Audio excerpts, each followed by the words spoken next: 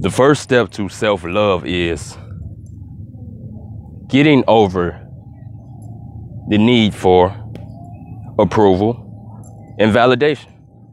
When you seek approval and validation, this is the furthest thing from self-love, King. Because what you are saying is you need the world or a woman or family members or friends to love you before you can love yourself.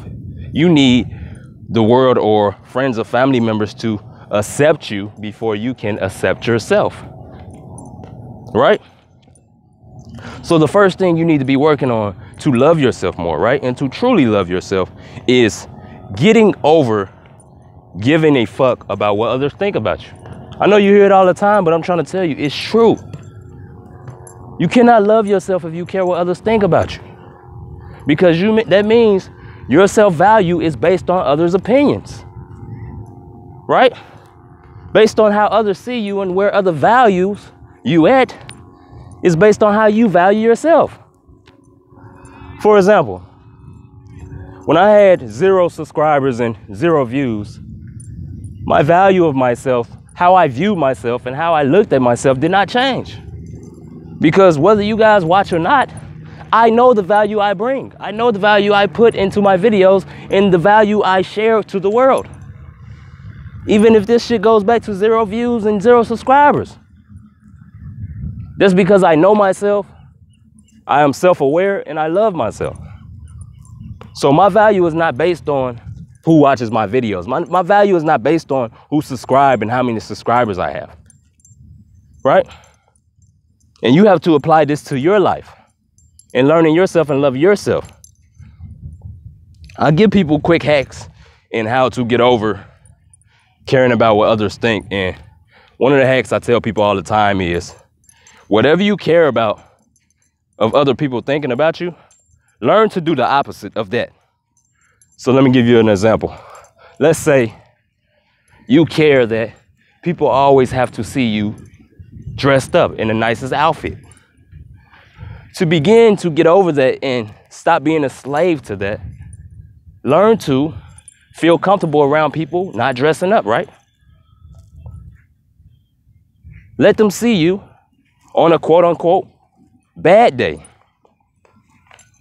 Because if you care about people always seeing you at your best, you are a slave to that mentality.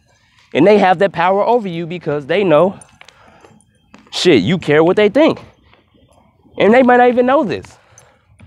Right? Because you'll be surprised how many people really don't give a fuck, man. For real, for real. So when you put your value in others' value of yourself, that means you truly do not value yourself at all. That means if the world loves me today, I love myself. If this woman thinks I'm alpha, I feel alpha. If this woman thinks I'm beta, I feel beta. Right?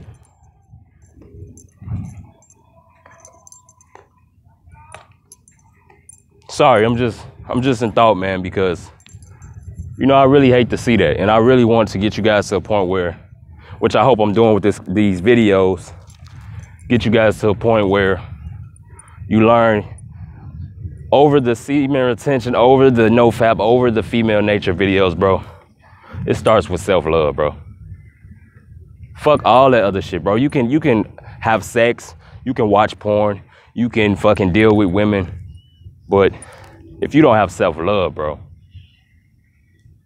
all those things don't mean shit. You can be doing semen retention, you can be doing nofap, you can be fucking hip to female nature, but if you don't love yourself, bro, I mean truly love yourself, meaning the world don't have to love you first for you to love yourself.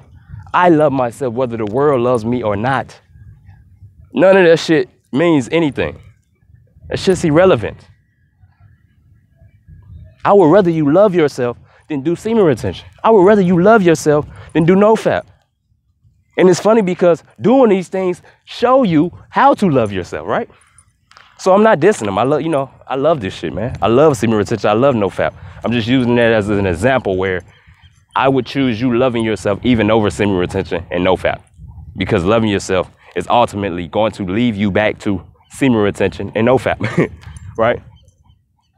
So the best advice I can give you is learn to get over caring about what other people think, because it's just opinions, man. When you're dead in the grave, none of that shit's gonna matter. You know what I'm saying? Like, they're not paying your bills, and even if they are paying your bills, that shit still don't matter, King. Because at the end of the day, all that matters is how you view yourself.